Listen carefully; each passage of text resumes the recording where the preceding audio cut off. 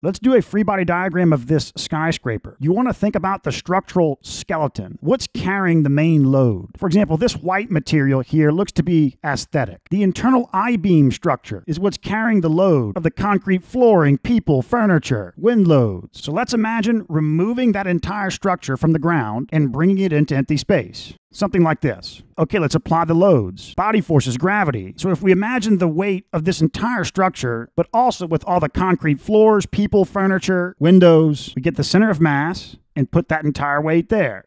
Now, surface forces. Where is there contact between the free body and the surroundings? Well, maybe there's a wind load,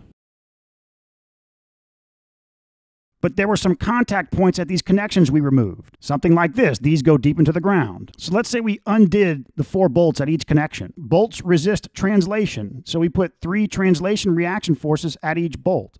So this is the free body diagram.